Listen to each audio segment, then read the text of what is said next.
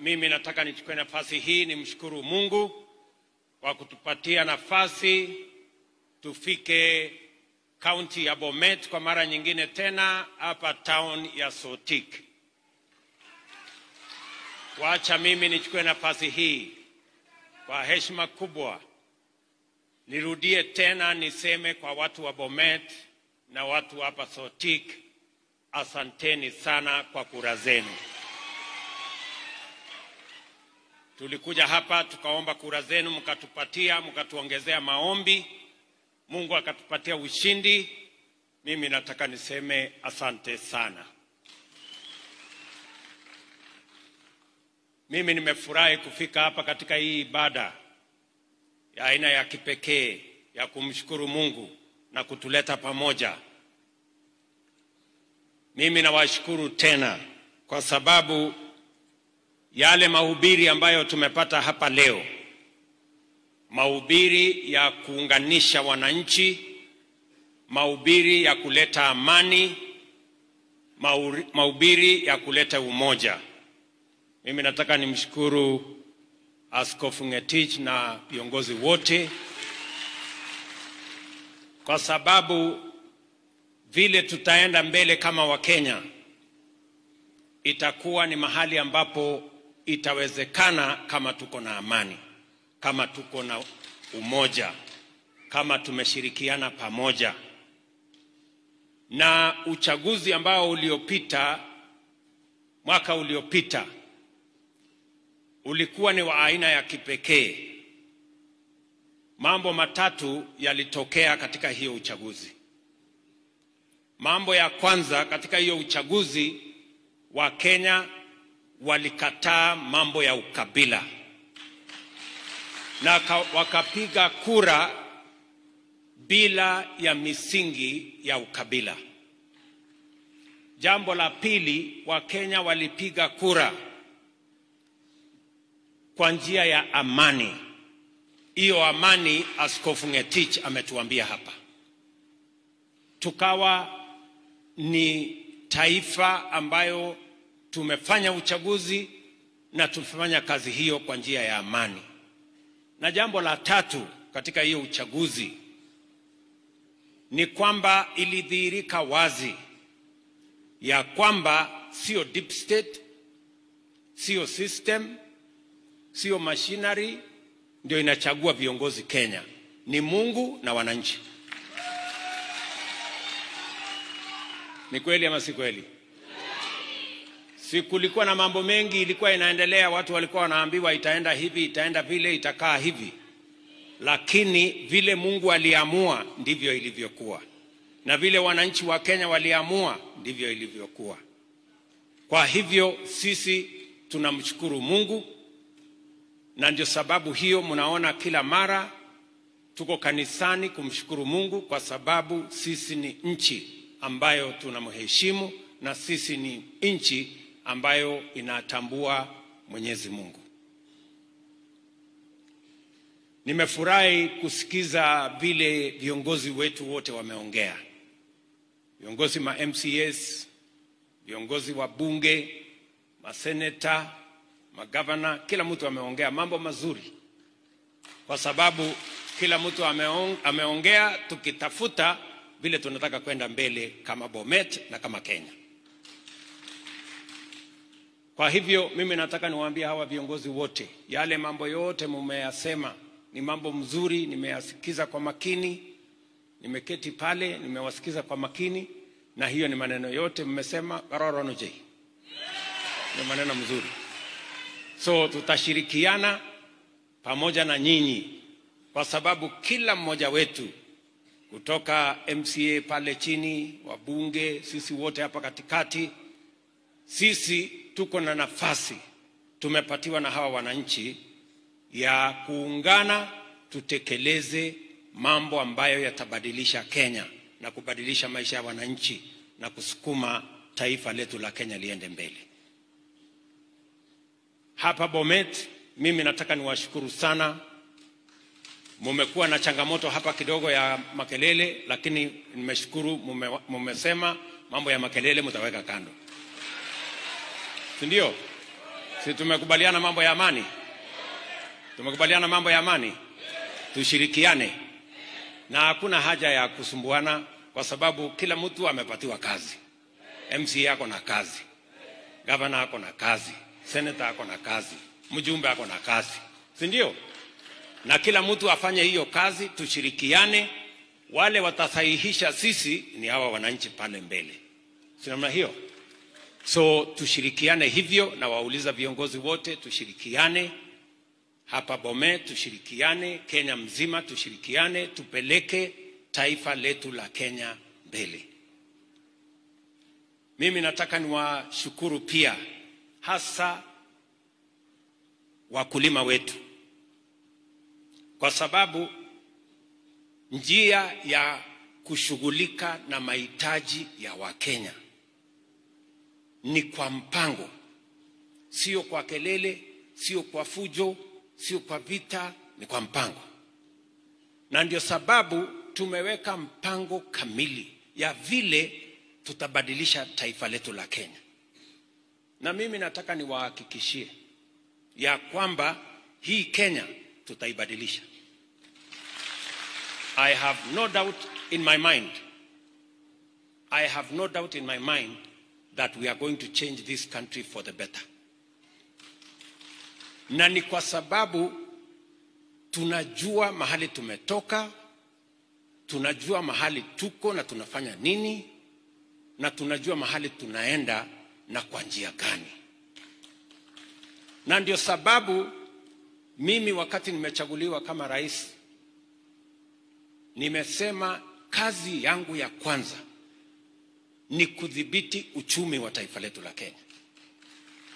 Kwa sababu nchi hii ilikuwa inaendelea kuteleza kuelekea mahali ambapo madeni ingetuzamisha mpaka tupelekwe pale watu wenye wameshindwa madeni kulipa wanapelekwa kwa mnada, pigiwe kengele. Ni mnanielewa? Nikiongea na nyinyi sasa hivi, nchi karibu 8 katika bara la Afrika hii, ya mwisho ilikuwa last week, nchi moja last week, sitaki kutaja majina, walifika hapo kwa shimo kwamba sasa wameshindwa kulipa mambo yao. Mimi nataka niwaambie, mimi sitakuwa rais ya kupeleka Kenya mahali kama hapo. Na mimi siwezi kukubali ati nipigiwe makofi ili hali nchi inaenda kwenye shimo. Hiyo that one I will not do. Tunaelewana? Ni lazima tupange vizuri, na tuko na mpango mzuri. Mumeona juzi, last week,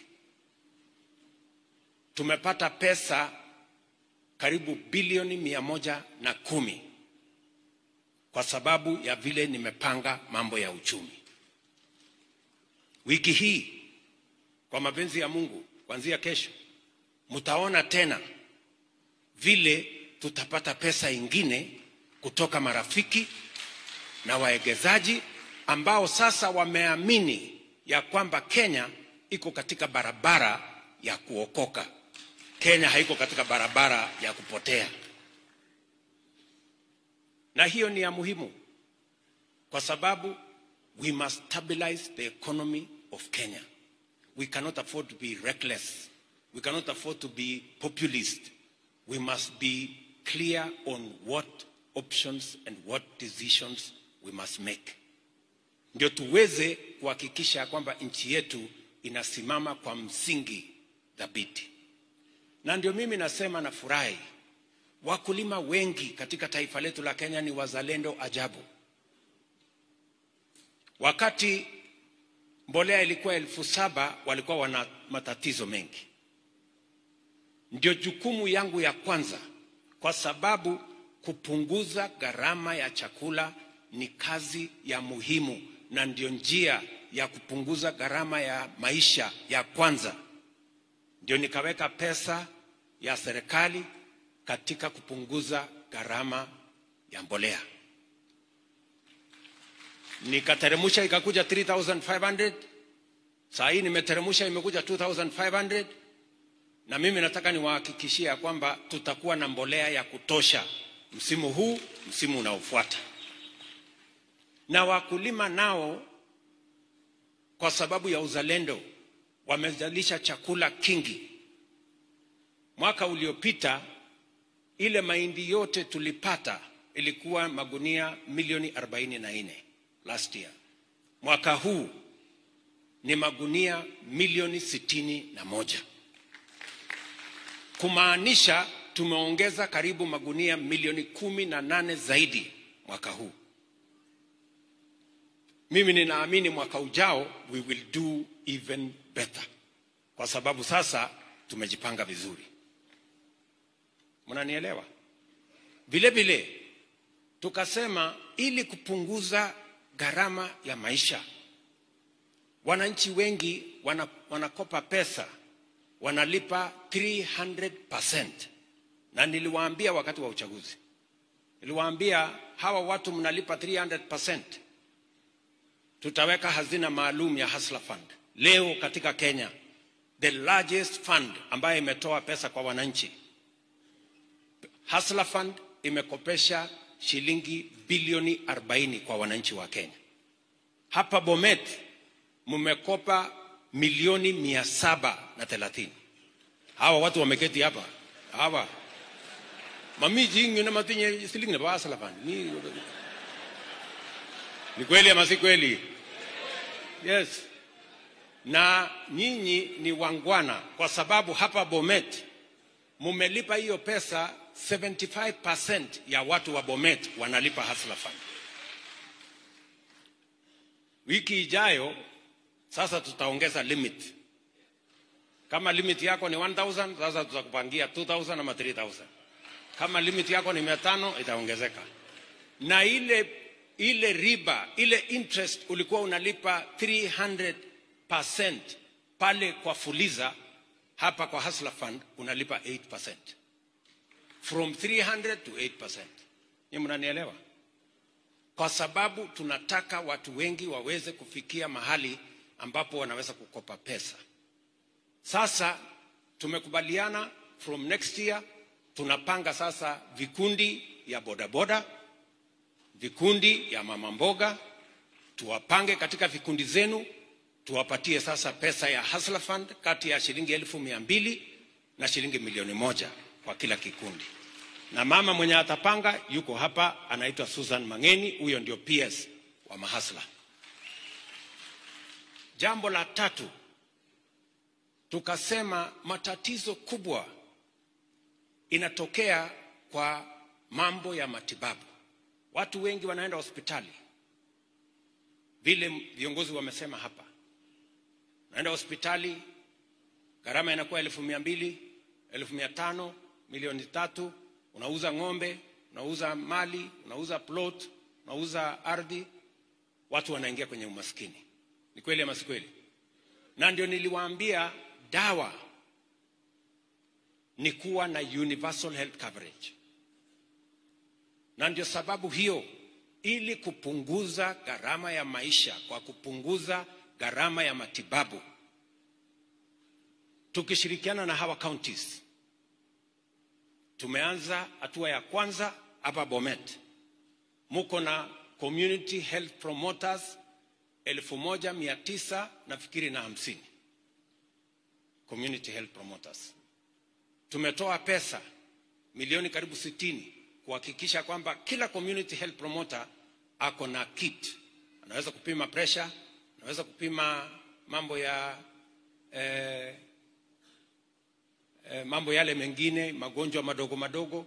Na vile vile tumepitisha sheria 4 ambayo sasa itahakikisha ya kwamba kila Mkenya ataenda hospitali na hataitishwa tena mambo ya pesa. Hata ile referral hospital ambaye kiongozi mmoja hapa amesema kuna watu mili imezuiwa hospitali, kuna plot ya watu imezuiwa hospitali, kuna shamba na title deed ya watu imekwama hospitali. Hiyo sasa tutakomesha, kwa sababu kwanza, number 1, community health promoter yuko hapo.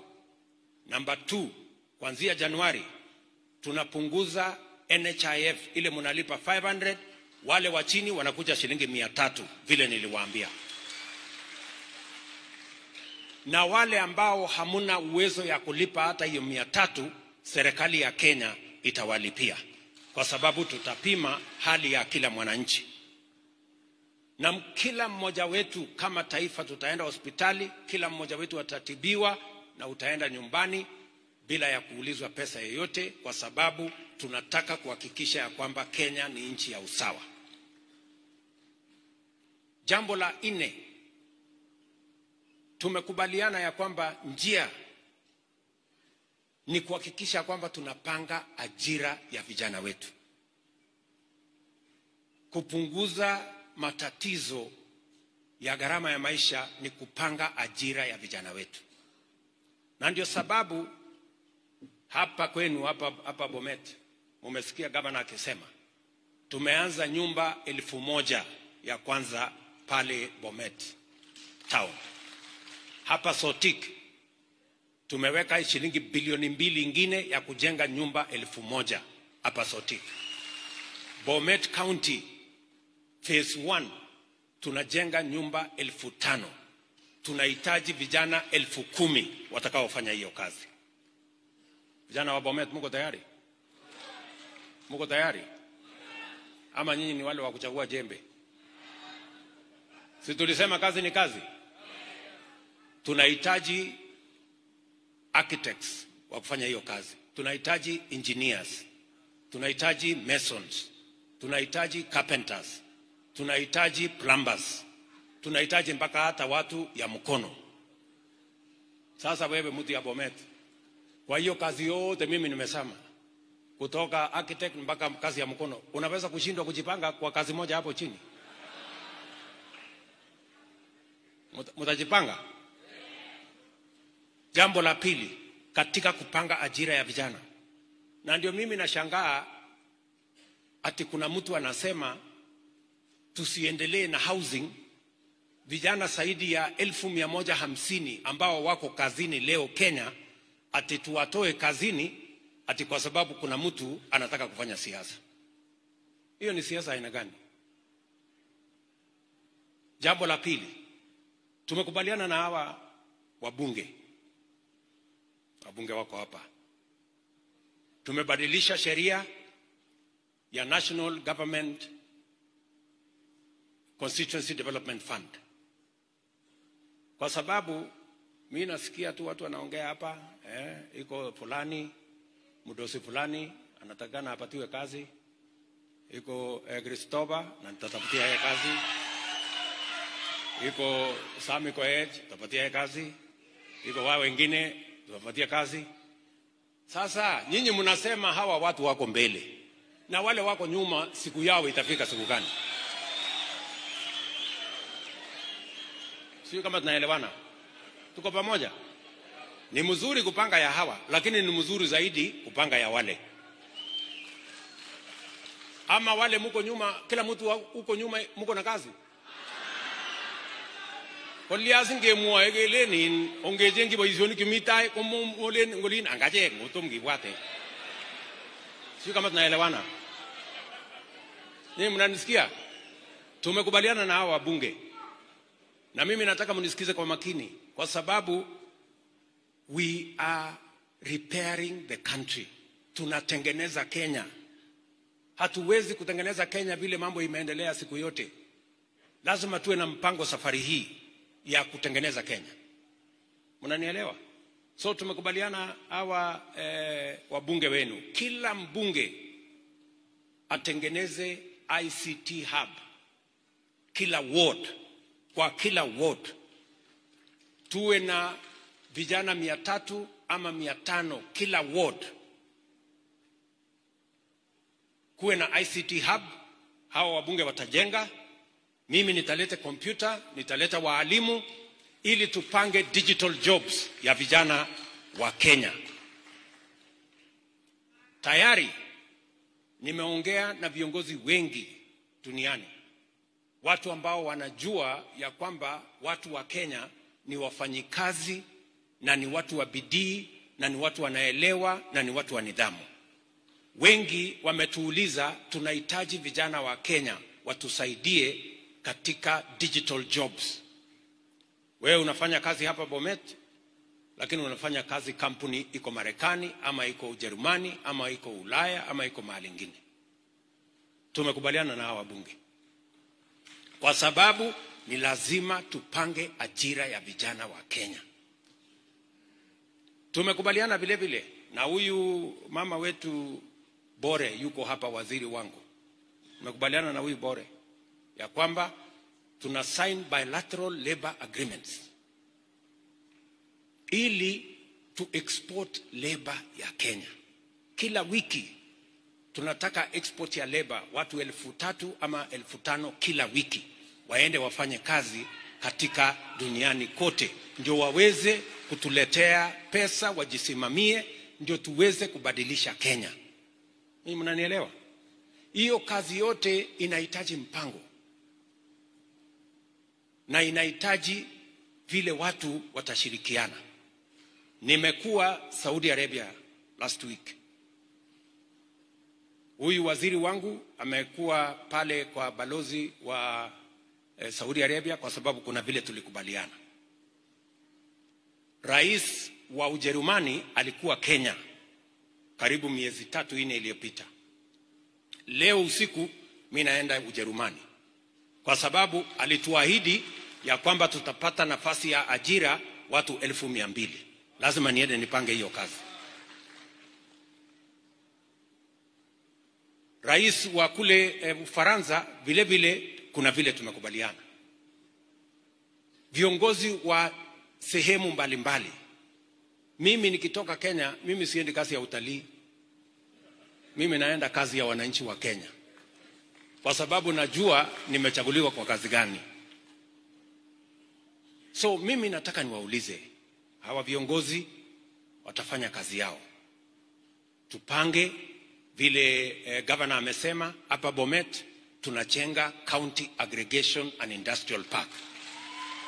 Hapa Sotik. Hapa tunaweka shilingi milioni 500.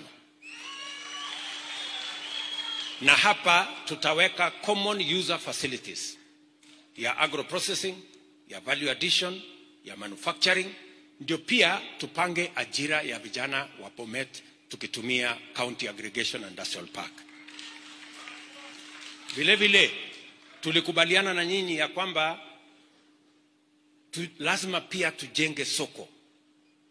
Mbali na kujenga County Aggregation hapa Bomet, hapa Sotik tunajenga pia, tumeweka milioni 50 ya kujenga soko ya kina mama mboga na soko zingine 5 hapa Bomet County, so that we make sure that mama mboga pia anafanya biashara yake mahali kuna maji, mahali kuna stima, mahali kuna heshima na mahali kuna dignity. Mnanielewa? So tunataka tupangane vizuri.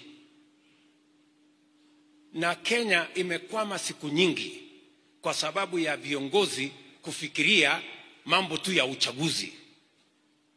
Nakuta kila mtu anapanga vile atachaguliwa tena, hapangi vile atabadilisha dunia.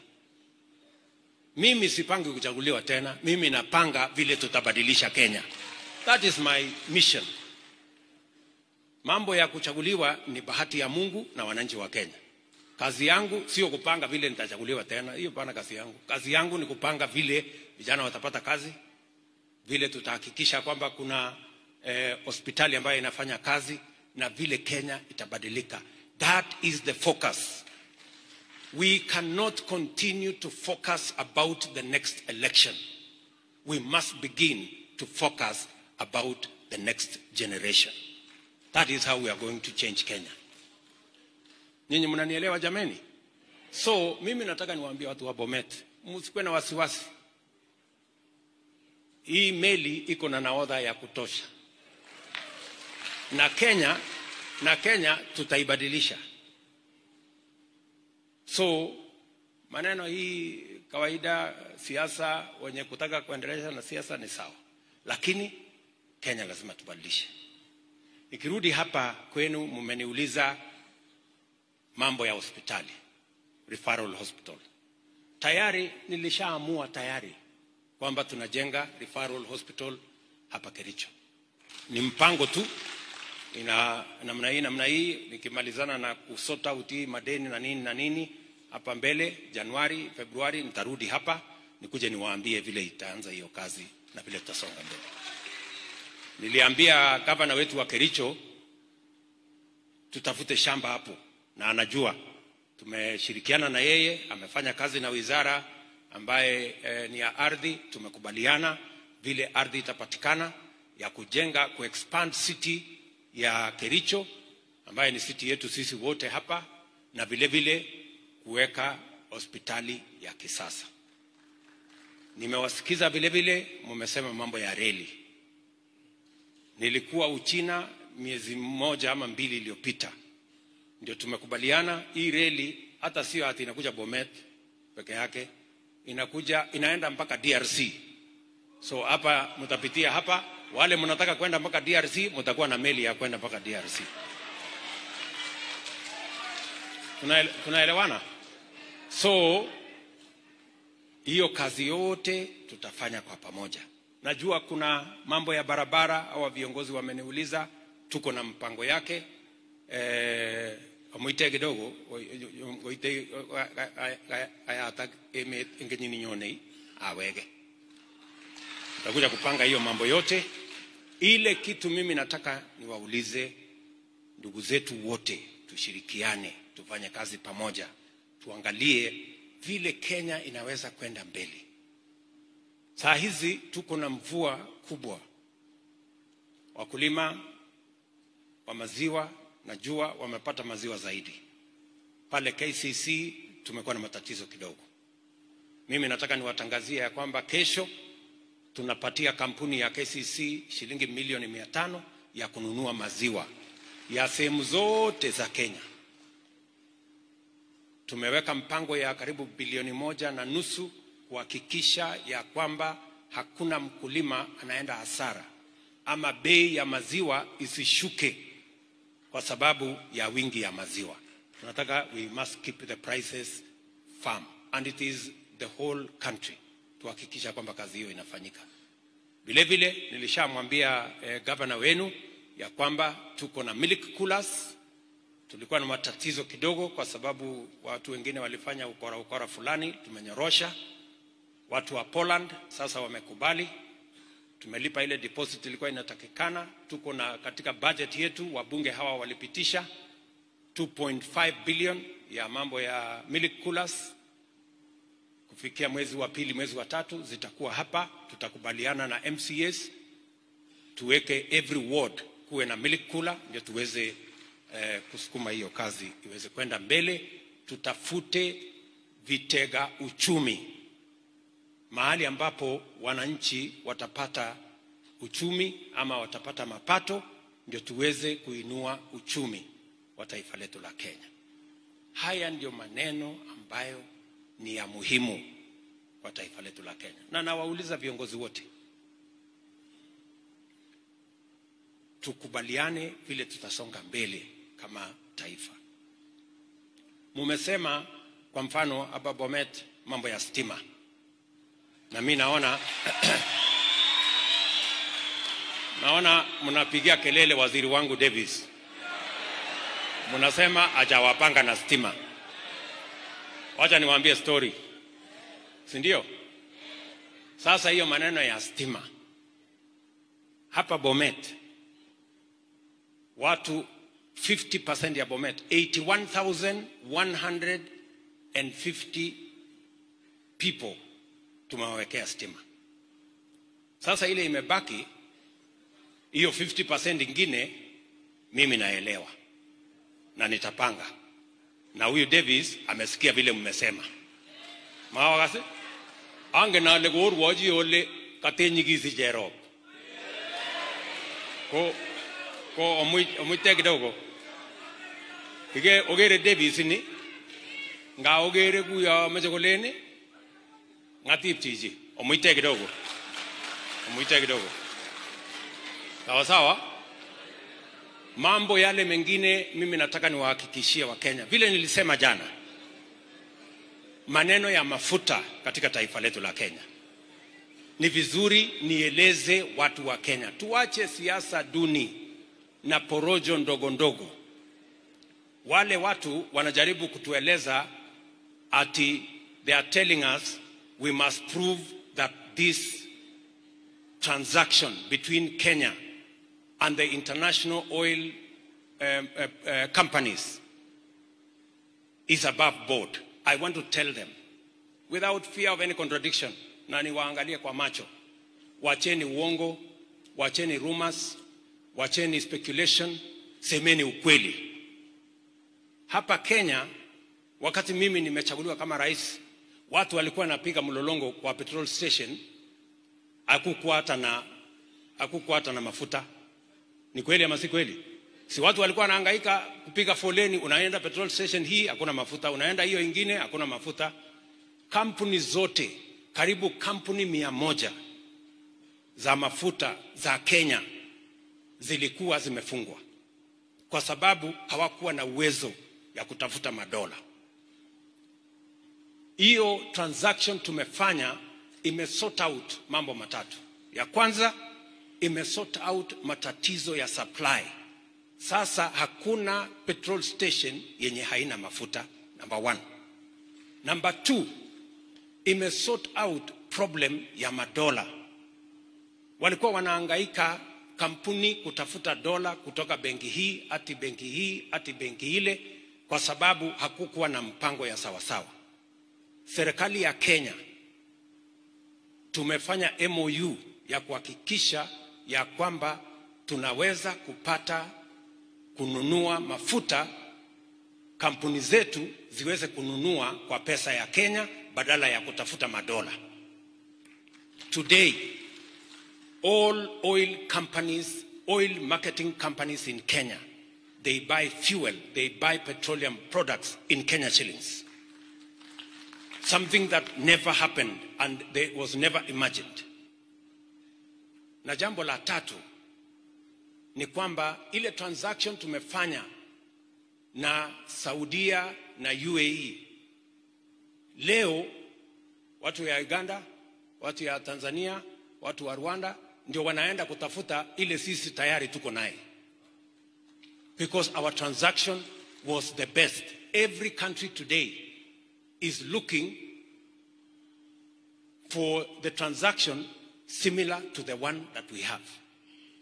So we are above board, and I want to say, kama unataka kujua, I want to challenge our competitors. I want to challenge the opposition. Watuambie, badala ya kutuambia we must prove that it is a scam, let them prove to us that it is a scam. Sio kama tunaelewana. Let them prove to us. Waende kwa oil marketing companies ya Kenya. Oil marketers wenyewe wamemwambia mtu ya kitendawili akome kusema uongo. Oil marketers, the players, the stakeholders in the petroleum product industry themselves have confirmed that what we have done is the best for Kenya, is the best for every citizen, and is the best for all the stakeholders. Mimi naendesha serikali yenye iko na uwazi. Hizo contracts zote, they are available, ziko bunge tayari. Wacheni kutuadaa ati mnataka tuwapatie contracts. Contract iko public. There is no secret contract anywhere. Contract iko public, iko bunge. Wabunge wote wako huko. Wabunge ya serikali wako ndani ya bunge, wabunge wa upinzani wako ndani ya bunge. Waende waangalie hizo contracts na wainterrogate, watajua sisi we are running an administration that is above board and that looks for the best interest of the Republic of Kenya. Mimi nataka niwahakikishie ndugu zangu ya kwamba haya mambo tunayafanya pole pole. We are turning the corner and Kenya is going to go places. Kwa hivyo msikuwe na wasiwasi, tuko imara na Kenya tutaibadilisha. Mimi nataka niwashukuru maaskofu wetu. Niwaambie asante sana kwa kutuombea. Tuko na kazi nyingi ya kufanya, ushirikiano mkubwa na hawa viongozi wote, na tunataka kupeleka Kenya mbele. Watu wengi tumewasikia wanasema, unajua Kenya ilikuwa pamoja na Malaysia, ilikuwa pamoja na Singapore, ilikuwa pamoja na Korea, lakini wale sasa wamefika kiwango ingine, Kenya imekwama hapa nyuma. Lakini hatutaki kufanya ile Korea walifanya, ile Singapore walifanya, ile Malaysia walifanya, ndio wafike mahali walifika. Tunataka tu kung'edhia hapa na kukaa na kukaa sijui kienyeji. If truly we believe that those like Korea, Singapore and Malaysia that were with us 40 years ago, and today they are in the first world, we must ask ourselves, what is it that they did that we did not do? And if we have to get where they are, we must do what they did. We must make the decisions they made. Otherwise, tutaendelea kuwa ni watu ya hapa chini.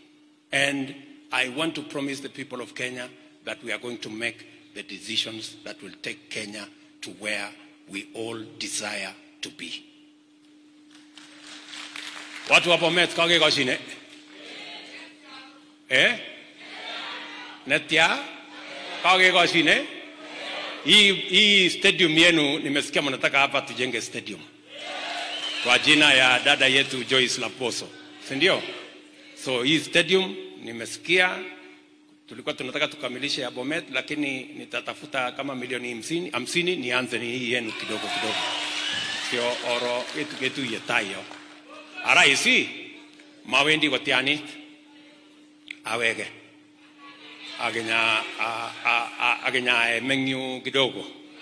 Inga nile o lazima koroga bangane emet. Onge no legi kwalotin joginik o lazima underline ochola. Ama koya awa osame ochola achul. Ono do. So mosi jwaswasi kale jogi nebaga ko mosoru aitu amabwa. So mo job jone mo je awendi no ka miu okase na ogere sinangololi Kiswahili ko changa amu lazima araje met ngani ile ngangalal ga kidogo kole bigala ke nguga hapa kona jiji sasa agonge ni sole gigira je kura ini kole lo anan mongen kunota magira kune ole lo ko lazima ketebi kunota na akngamnatet oiso kaga sene viongozi ga ngalali ngumie kararan oiso maunata lakini ameja leja maya ngale sasa kabisa abangana so kwe mangogera ole na jita nagai abangana kweli so ameje kityo bangana ga kwege engyu asige kebe tukul tai ameja leji viongozi hicho tukul ando hicho ongebe kibagenge ando hicho samo magumeje kwar